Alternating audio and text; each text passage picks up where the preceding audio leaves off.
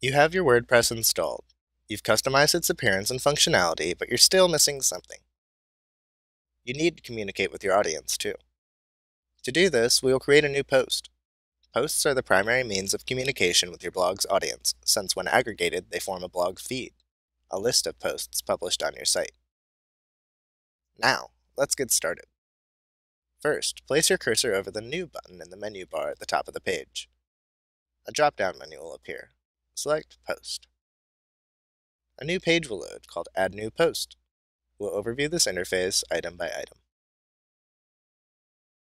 Substitute your title where the Enter Title Here text appears.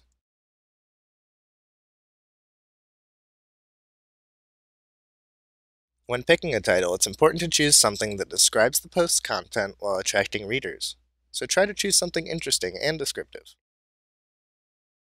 Below the title text box is a much larger text box. This will be the main content of your post.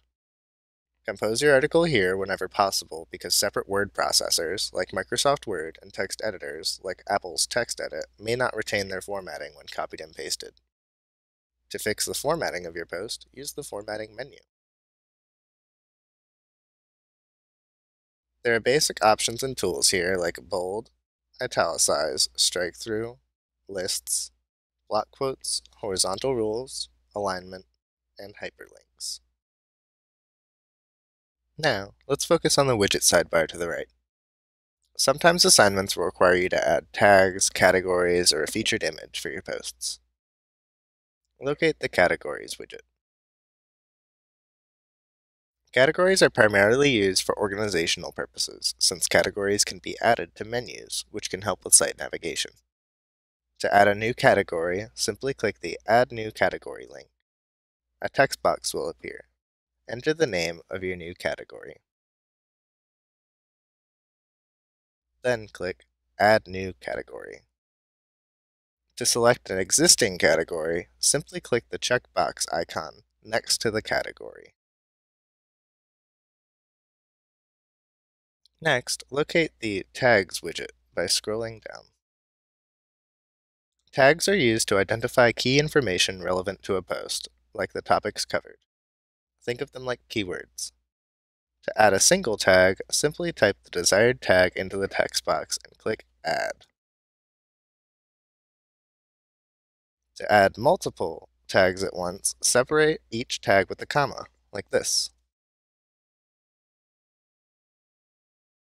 Then click the Add button once more. Next, let's locate the Featured Image widget.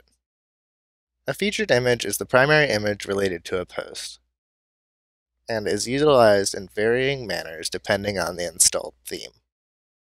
The most common use of featured images is by displaying both a post's title and its associated featured image, so choose wisely. To add a featured image to your post, click the Set Featured Image link. Your media library will be displayed. Select an image from your media library, or upload a new image using the Upload Files tab. Once you've selected an image, click the Set Featured Image icon in the lower right-hand corner. When you are finished editing your post, scroll to the top of the page. On the right side, you'll see a Publish widget. To immediately publish your new post, simply click on the blue Publish icon. A confirmation message will appear.